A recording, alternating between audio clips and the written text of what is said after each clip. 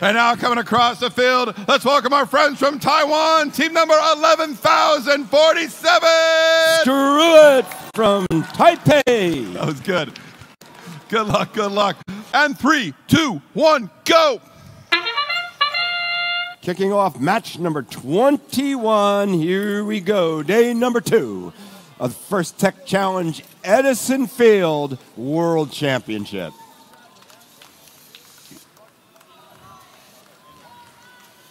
Team marker for the Red Alliance.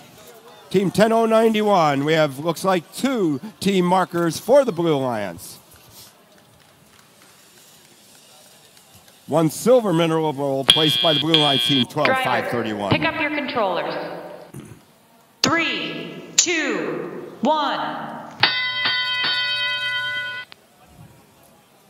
right, robots now in motion.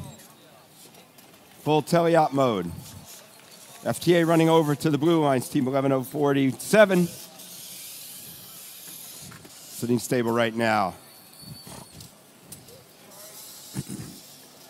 Going to work. Team next.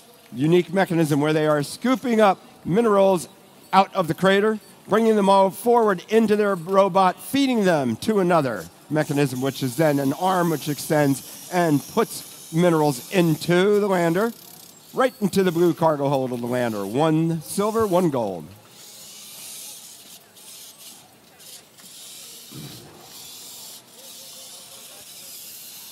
And Screw It is now, there we go, gold. 2 golds for Screw It.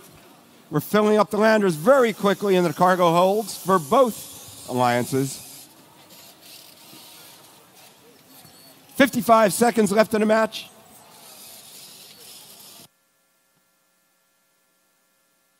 Currently showing a very narrow advantage for the Red Alliance.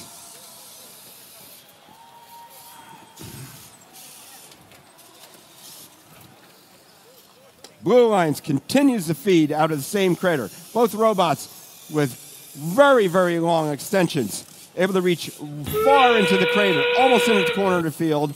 Now an endgame.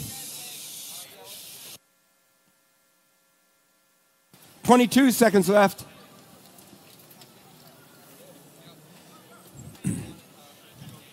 And there we go, another gold mineral, another silver mineral. Then we're down to 10 seconds left in this match. Robots now approaching the lander, latching on.